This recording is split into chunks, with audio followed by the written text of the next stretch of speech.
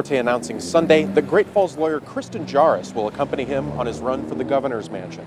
Juras is originally from Conrad, Montana, but now practices law in Great Falls. She holds an undergraduate degree from the University of Montana and received a law degree from the University of Georgia in 1982.